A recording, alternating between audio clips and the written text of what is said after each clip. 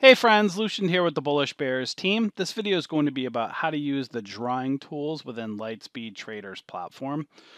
So what you want to do is get your charts the way that you want to have them. Make sure your layout's saved, and the drawing tools are actually pretty decent. There are some platforms that have some better drawing tools, but I'd say Lightspeed Trader's kind of middle of the road. They do the trick.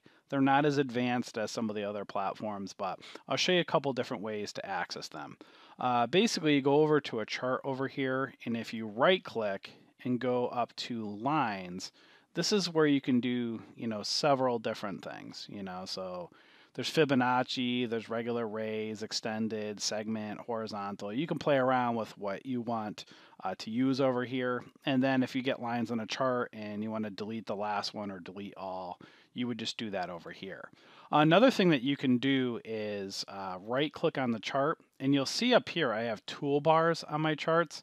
This gives you, the most common one that I use right here is the solid ray.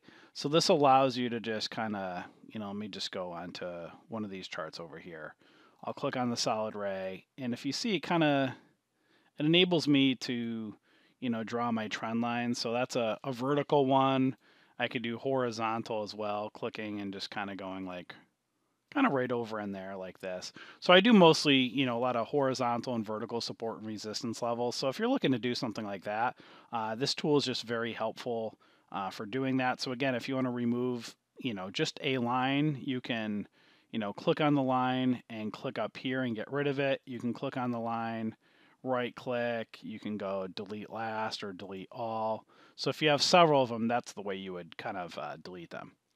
If you want to change colors on your drawing tools or move things up around here to different positions, all you'll want to do is right click and click on tools.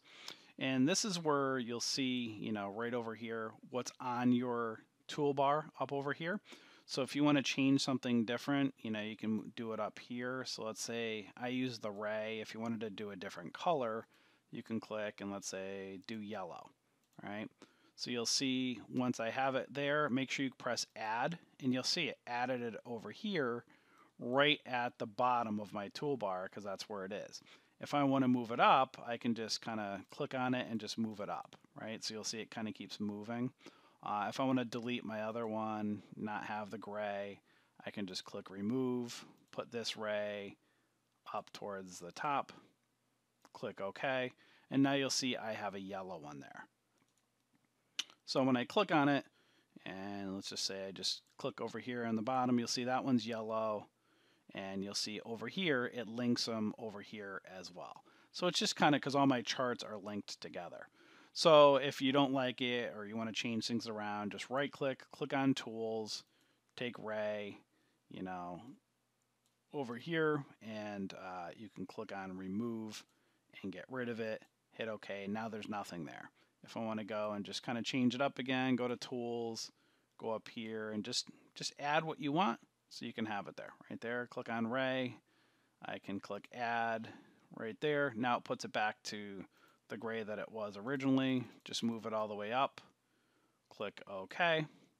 And then voila, now it's back over here. Again, so when I click on my drawing tools, you'll see it's back to the way it was. So that's again how you can go and move around things on the toolbar and change colors. So again, the drawing tools with Lightspeed Trader, they're pretty much middle of the road. Some brokers are better than them, but overall they're better than a lot of the other ones as well. They do kind of the trick of what you need it for, those trend lines, angular support and resistance levels. So again, hopefully this video helped you, and we will see you in our community. Enjoy.